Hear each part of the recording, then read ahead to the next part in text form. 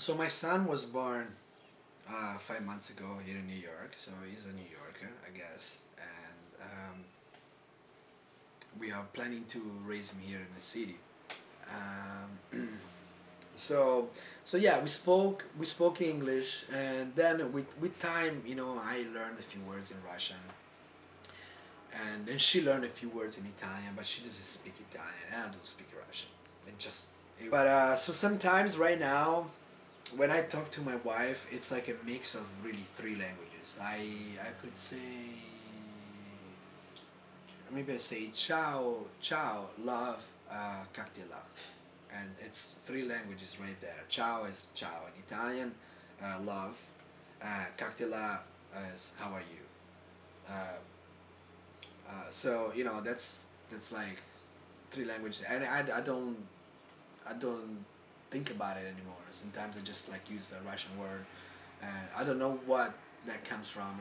I guess it's more intimate when you use the language of the other person.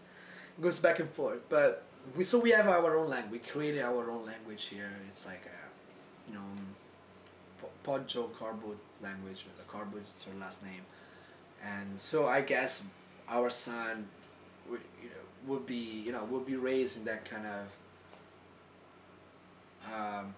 polyglot situation. So I really hope he's gonna be able to pick up all three of those languages. Definitely English because he's from here.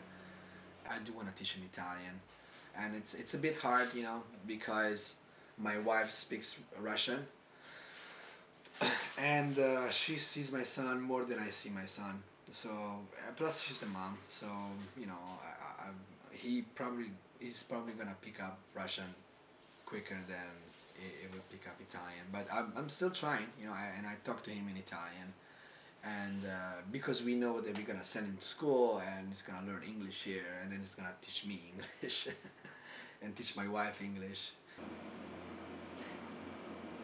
Ciao. Ciao.